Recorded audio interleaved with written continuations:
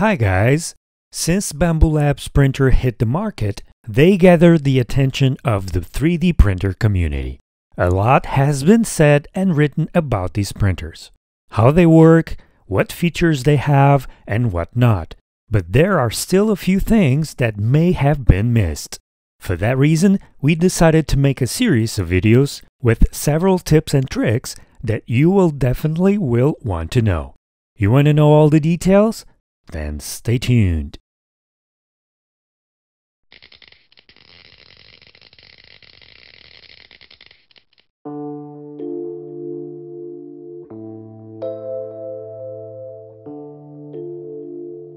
Hi guys, welcome back. My name is Rui and this is the Rui Raptor YouTube channel. If you want to help us out, you can by giving this video a like and subscribe to the channel. You can also help by joining our Patreon page or by clicking on any of the affiliate links posted below in the video description. So, as we already mentioned, we have several tips and tricks to share with you guys about the Bambu Lab's 3D printers. We will publish a series of videos dedicated to this topic, and in this video, we will share the first one. As you already know, the X1C and P1P printers are compatible with the AMS unit. The AMS stands for Automatic Material System, and each unit allows the load of 4 filament spools, enabling the printer to print with up to 4 different colors with automatic load and unload. However, this is not the only cool feature that the AMS unit is capable of. How many of you have had the concern of starting a print with the printer unattended while not knowing if the filament on your current spool was enough to complete the print? The printer will pause the print and will allow you to insert new filament, but that means you need to be near the printer to do all that. An interrupt or even failed print caused from not enough filament is something that is not a nice scenario to have. Fortunately, with the AMS unit, we don't need to worry about that scenario anymore, because it can load a second filament spool automatically if the first one runs out. And this is how you do it. First, load the second spool with the filament you want to use in case the main one runs out. It does not matter which slots you are using, you will define all that on the printer. On the X1 series, go to the second tab and enter the AMS menu. In this example, we have the main filament on slot 1 and we loaded the second filament on slot 2. The main filament is already defined as PLA brown, so we need to define the second filament and matching slot with the same type of filament and color as the first one. This is very important because the printer needs to know that it can safely use the second filament as it has the same properties. This feature will also work with other filament brands, not only with the Bambu Lab's filaments, which is great. Okay, now we need to enable this swapping feature. At the bottom is a small button, and if we tap on it, we go to a different menu.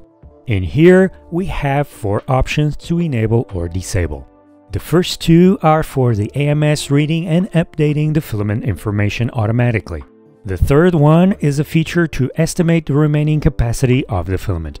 And finally, the fourth one is the one we want to enable to get the swap filament to run, which is the AMS Filament Backup mode. The previous 3 options you can enable or leave them disabled.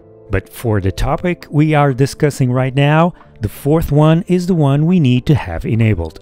It's also possible to enable this feature through the Bambu Lab Studio Slicer. You need to go to the Device tab and then click on the small icon here at the right side. You get the same menu and options as on the printer's display.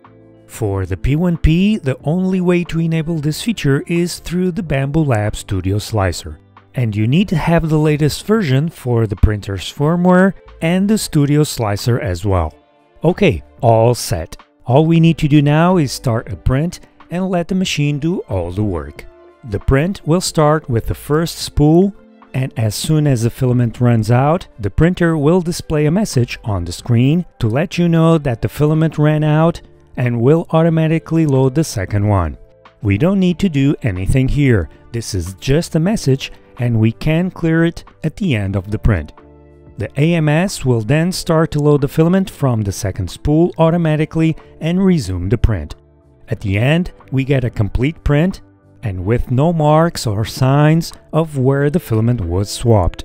This is very handy not only to guarantee that you will have the finished print, even if your main spool does not have enough filament, but it's also great because you can use the entire filament without any worries, or end up with spools with small remains. And if you are printing prototypes or something that you don't care about the colors, you can use different spools with filament remains and use them all for your print.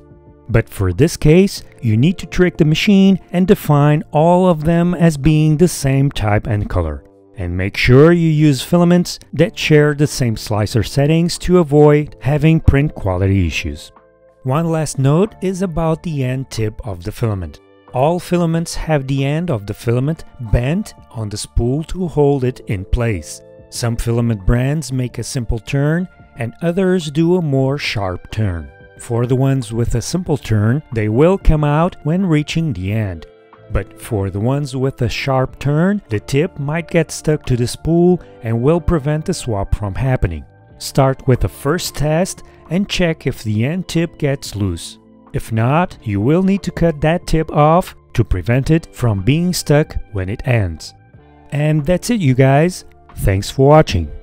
And if you like this one, don't miss our next videos with more tips and tricks for the Bambu Lab printers. Bye!